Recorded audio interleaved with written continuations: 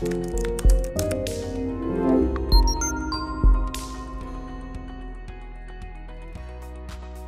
traditional Persian cat. Traditional Persian is one of several names for a group of cats that are considered to be essentially the original breed of Persian cats, before the variety was selectively bred to have extreme features. Other everyday usage names are doll-faced Persian, classic Persian, old-fashioned Persian, long-nosed Persian, old-style Longhair, traditional Longhair, and original Longhair. Hi there, I'm Grace, and welcome to Kitten's Corner. Here we'll talk everything cats, for cat lovers, just like yourselves. If you haven't already, please be sure to paw that subscribe button, and don't forget to like and ring that bell to be notified of future videos. Before we continue, how about a quick trivia? What is the average lifespan of the traditional Persian cat? A. 5 years. B. 12 years. C. 20 years. What do you think? Leave your answer in the comments below. Hang in there, and we'll get to the answer to this trivia question at the end of the video. So, let's take a further look into the traditional Persian. This domestic cat breed's physical appearance barely changed compared to photos dating back to the late 1800s.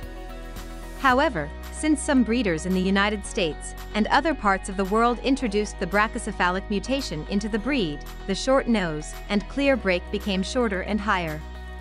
This resulted in the modification of the original Persian breed standard, so that modern show-quality Persians must have peak faces. This resulted in the breed disappearing from cat shows.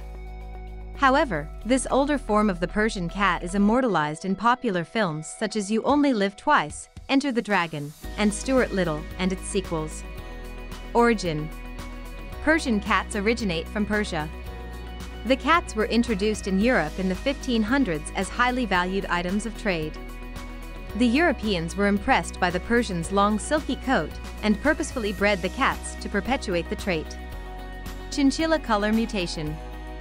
The color inhibitor gene mutated in a Persian cross in 1882 in the UK in a cat called Chinny.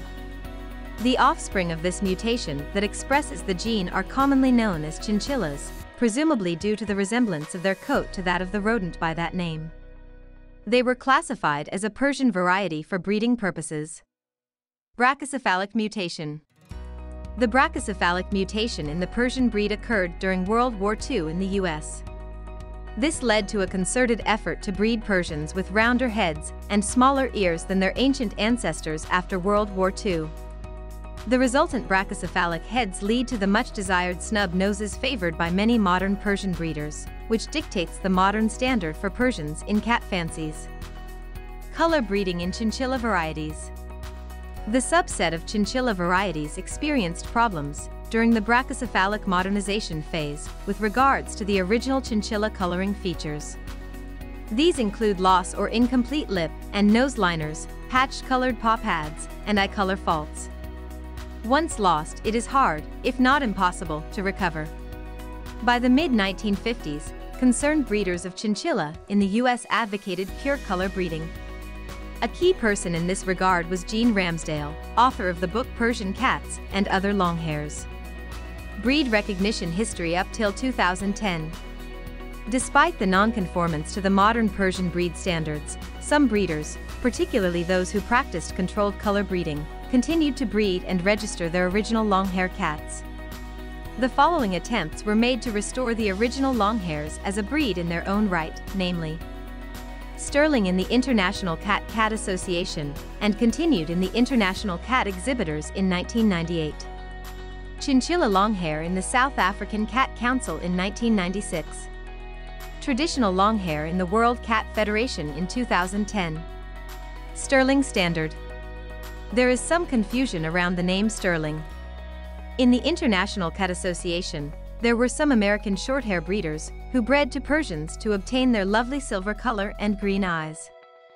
The kittens were pretty to look at, but did not meet the true American Shorthair type. Jane Martin noticed the effect the outcrosses had on the American type and coat, as well as the attractiveness of the kittens. She proposed a new breed, called the Sterling, because of their lovely silver color. These new cats were to look just like Persians, but with a short, dense plush coat.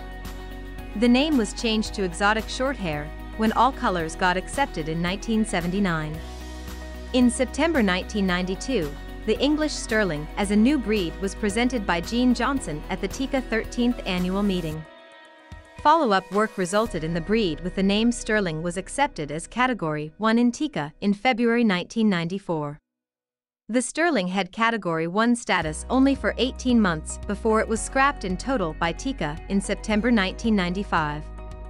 The assumed reason is that there was a lack of buy-in from enough fellow breeders as required by TICA breed recognition rules. Despite this setback, Gene Johnson continued by getting the Sterling accepted by the International Cat Exhibitors for championship status in 1998. The breed had its own registry under the International Sterling Society. However, not many breeders of chinchilla Persian elected to switch over from the existing Persian standard to the new Sterling standard. Mrs. Johnson died in 2006 before she could get wider buy-in for the breed. Due to lack of support, this Sterling breed does not exist anymore. Traditional Persian cat breed recognition was expanded to recognize all colors after 2010. Before we wrap up, let's get back to our trivia question. What is the average lifespan of the traditional Persian cat? If you haven't guessed it yet, the answer is B, 12 years. Well, that's all we have for the traditional Persian cat. We hope you enjoyed this video. Let us know your thoughts and leave a comment below. We'll see you next time on Kitten's Corner.